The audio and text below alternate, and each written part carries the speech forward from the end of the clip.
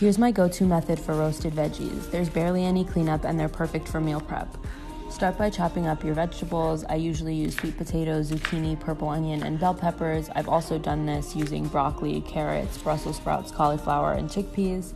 Arrange them on a lined baking tray and give them a good drizzle of olive oil. Then go in with about 1.5 teaspoons of kosher salt, 2 teaspoons of lemon pepper, 1 teaspoon of garlic powder, some freshly cracked black pepper, and some crushed red pepper flakes. Use as much or as little as you like. Give it a really good toss. This part was hard because it was just so pretty. Make sure they're all in one even layer and bake them at 425 for 30 minutes or until they're tender and have a bit of color. And that's it.